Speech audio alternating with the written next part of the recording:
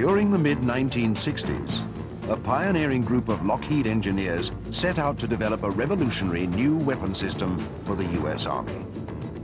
The result was the AH-56 Cheyenne, an aircraft that combined the flexibility and maneuverability of a conventional helicopter with the speed and stability of a fixed-wing aircraft. The Cheyenne was one of the first aircraft to successfully harness the phenomenal control power of a rigid rotor, enabling pilots to easily conduct high-speed maneuvers during nap-of-the-earth flight.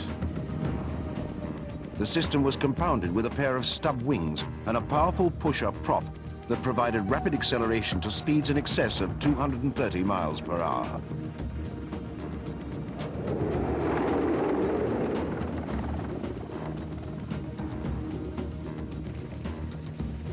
On board, an advanced, fully automated fire control system allowed the Cheyenne's two-man crew to simultaneously launch devastating attacks in every direction.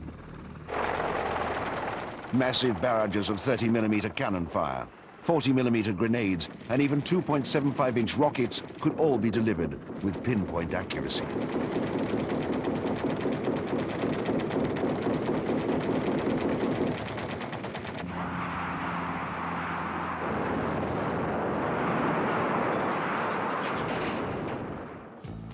The Cheyenne's fully integrated weapon system also featured extremely advanced range-finding and navigational aids that made it perfectly suited for a more hazardous mission: tank busting.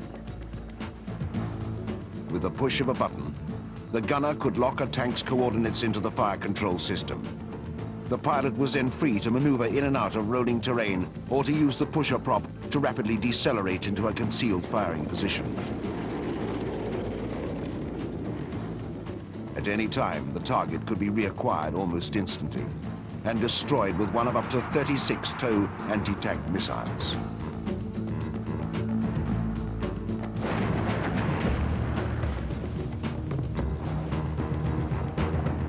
By early 1969, extensive tests were being conducted on 10 Cheyenne prototypes. Onlookers were regularly astounded by the aircraft's phenomenal capabilities. Many of its new subsystems had been designed from scratch and would come to revolutionize aircraft and weapons development for decades. The Army was so pleased with the system that it authorized production of 375 Cheyennes under a contract that ultimately would have delivered more than 3,300 aircraft. Incredibly, though, not a single production model would ever be built. This is the amazing story of the rise and the fall of the Lockheed Cheyenne.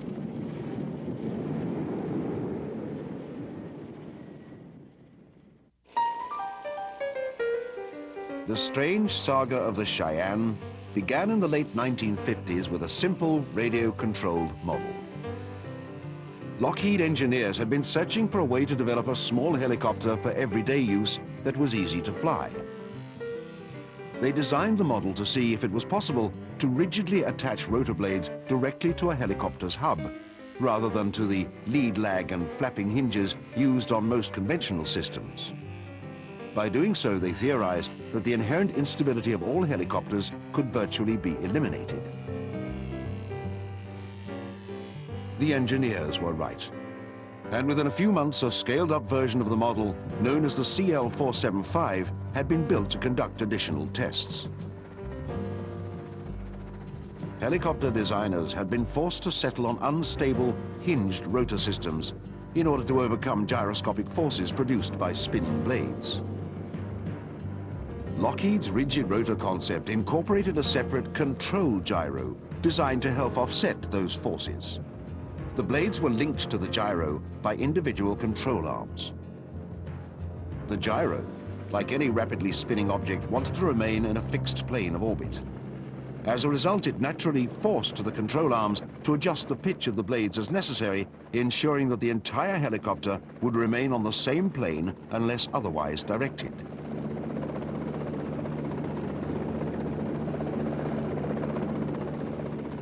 This surprisingly simple system proved to be extremely stable in flight, yielded a phenomenal amount of control power and was extraordinarily easy to operate.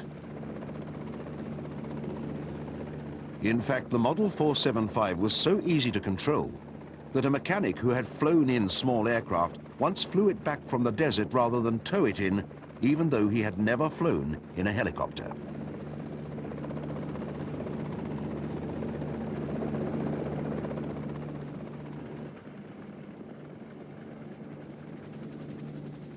To dramatically illustrate just how stable the new platform was, Lockheed engineers perched a man on a boom attached to the side of the aircraft. The man's weight created an enormous offset to the center of gravity that would have been extremely difficult for conventional rotor systems to handle. But the 475 automatically compensated for the offset, easily maintaining level flight.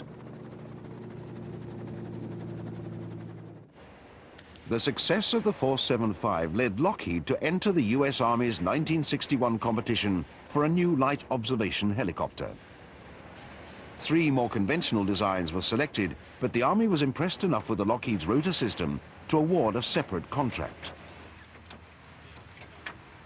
The result was the XH-51, a somewhat bigger and more refined helicopter designed and built solely to test the capabilities of Lockheed's rigid rotor.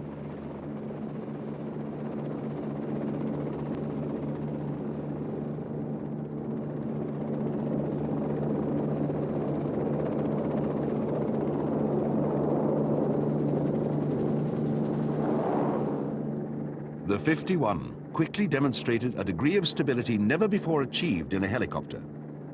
For the first time, handling qualities were equivalent to those of a fixed-wing aircraft.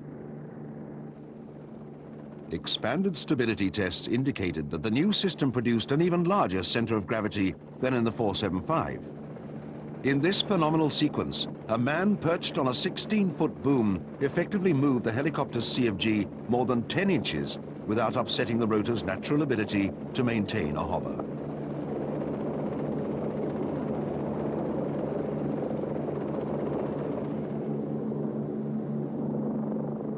Other demonstrations indicated that the system could also easily handle rapid shifts in the center of gravity. These unusual properties would eventually allow Lockheed engineers to push the envelope of helicopter performance to extraordinary heights.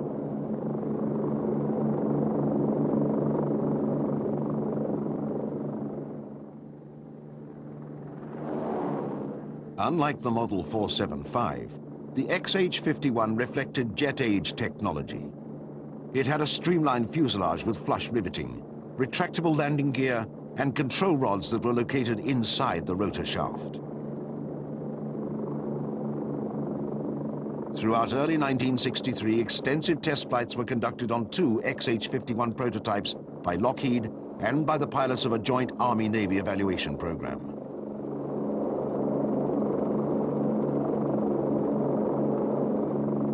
The unique rigid rotor configuration continued to exhibit numerous advantages over conventional rotor systems, including the ability to maintain phenomenal pitch and roll control even at 0 gravity.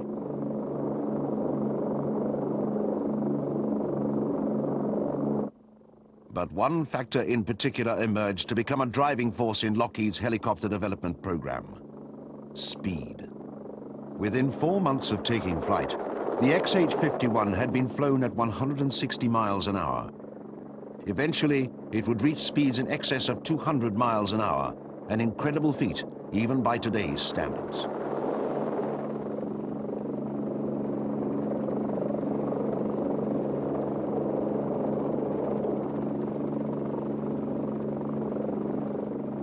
The XH-51's capabilities proved to be so phenomenal that they attracted interest from the National Aeronautics and Space Administration. Eventually, NASA officials even ordered a 51 of their own to conduct additional research on the flight characteristics of hingeless rotor systems. The tremendous success of the program convinced Lockheed officials that there were strong possibilities for a commercial venture. As a result, the company built 2 modified versions of the 51 for themselves under the designation Model 286. The 286 was a 5-seat utility helicopter expressly designed to increase public interest in the benefits of the rigid rotor system. Like its predecessor, it was fast, stable, and extremely simple to fly. The cockpit even featured trim systems just like those found in fixed-wing aircraft to help pilots set and maintain specific aircraft attitudes while in flight.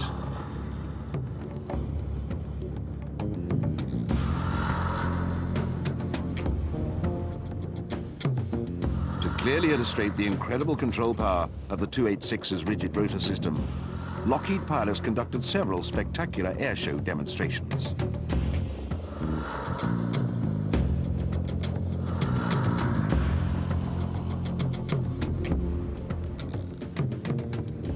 Pilots performed numerous rolls, loops, split S's, and other thrilling aerobatic maneuvers that were virtually impossible to duplicate in conventional systems. The agility and maneuverability of the unusual helicopter regularly astounded spectators. But it was the pilot's ability to maintain positive control power, even during inverted flight, that shocked aviation experts from around the world.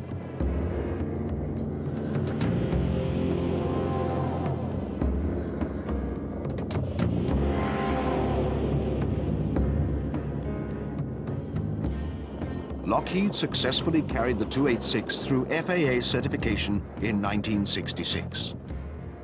Unfortunately, a lack of commercial interest coincided with several major setbacks on other Lockheed contracts to prevent the helicopter from ever reaching production.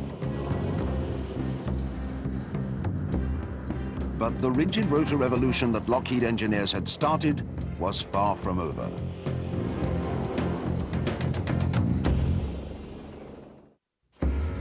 In 1963, Lockheed engineers began developing a compound helicopter under a broader US Army effort to further explore the possibilities of high-speed flight.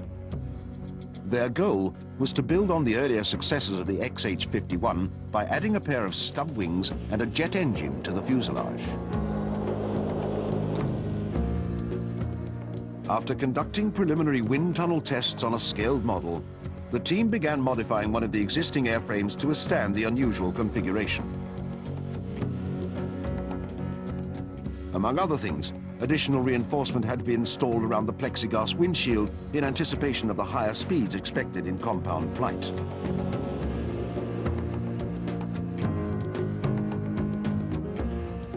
The compounded XH-51 was then subjected to extensive structural testing to ensure that the airframe could handle the forces